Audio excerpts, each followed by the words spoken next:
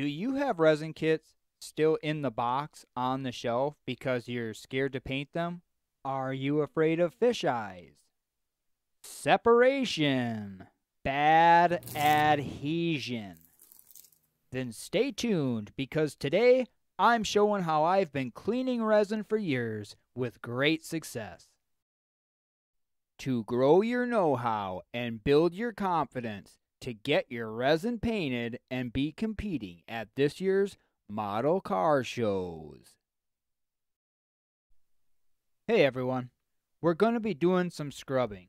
So I am wearing safety glasses, gloves, and a long sleeve shirt, and you're going to want to do the same, as this does splatter a bit. This is a Deco Carco resin, and where we're picking up on it is the little bit of flashing that was on it has been removed. To start things off, do you see how when I first hit this with water, it's beating up on the body right now? Remember this, because it's an important part. The first cleaner I'm going to be using is Cascade. Yours probably looks blue, mine looks green because it's old, but it works fine for what we're using it for. I'm using a toothbrush to spread the Cascade over the entire body, top side and underside. I'm not really focused on scrubbing right now, I'm just trying to get everything coated.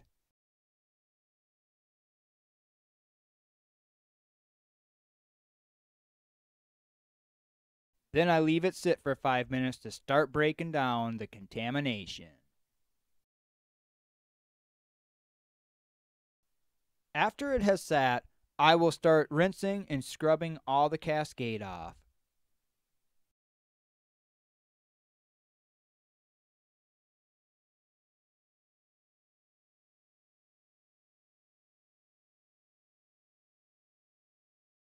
My girlfriend was nice enough to let me use her toothbrush for this demo.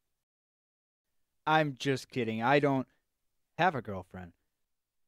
The toothbrush I'm using has medium strength bristles, and I picked it up at the local, generally more than $1, but you can pick them up anywhere.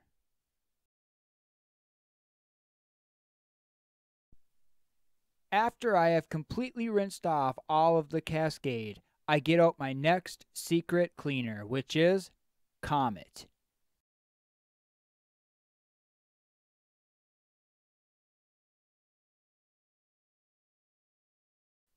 I'm also using a bigger brush called the vegetable brush, and I got it from the $1.25 tree back when it was still the Dollar Tree. I'm sure you can pick them up at plenty of other locations, but I do prefer the larger brush for this part because it covers more surface area faster, which speeds the whole process up. I'm going to fast forward through a lot of this, but it's just a lot of elbow grease, putting in the time, and scouring the entire body down. The Comet has a little grit with it, so it really works good as a cleaner. For any auto body guys out there, it's kind of like using blend prep.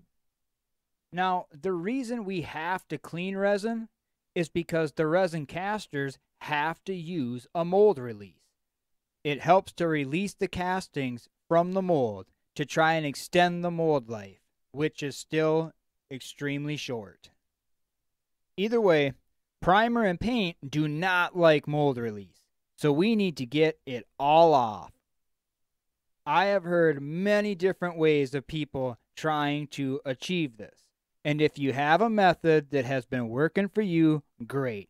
Keep on using it. But for everybody else, that's why I'm showing you today how I do it.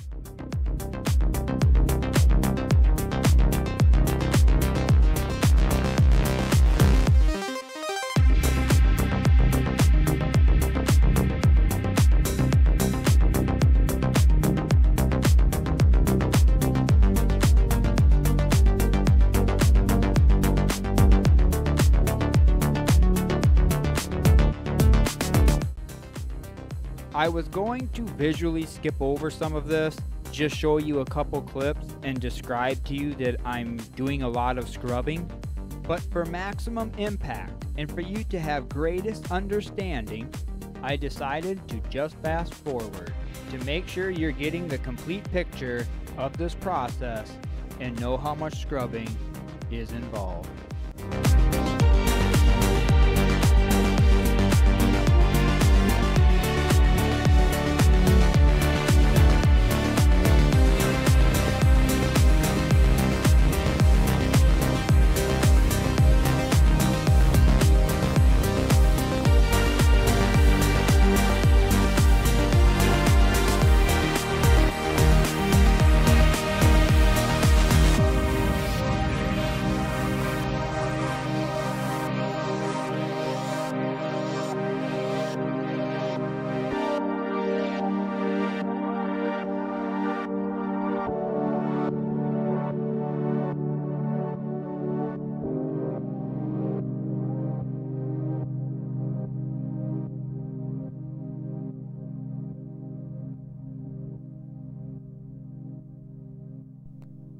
Okay guys, do you see already, after that scrubbing, how the water is starting to react differently with the body?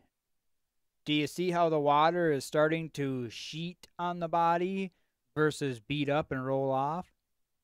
But we're not done yet. Let's keep on going.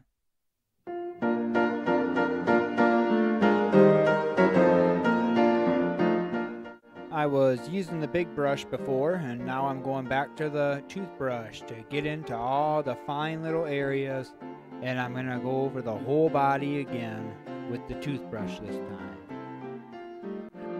I'm scrubbing resin, I'm scrubbing resin, I'm showing everybody how I'm scrubbing resin.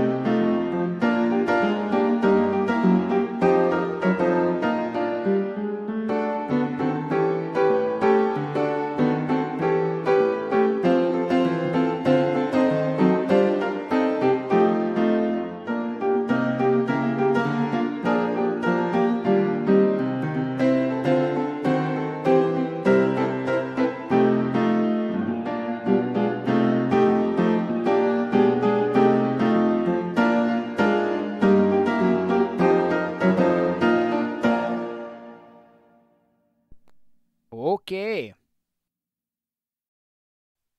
Pay close attention to how the water is reacting to the body.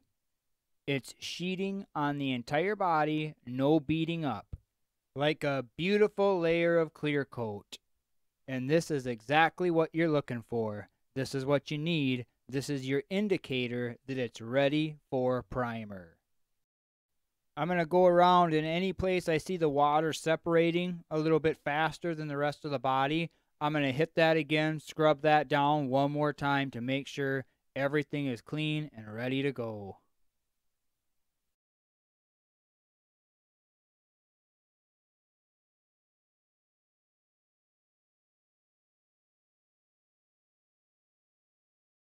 Let's do a comparison of before and after.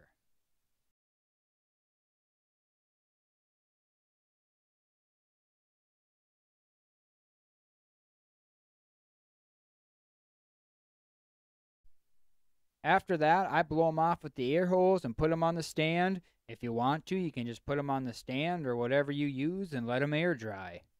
When they're dry, it's going to dry with a real flat look. There's going to be no shine to it at all, and it's ready for primer. My first coat of primer will be just a dusting. After that, I'll do 2 more regular coats. Well, that's all I have for you guys today. I hope this was informative. Let me know in the comments if it boosted your confidence in your getting your resin out.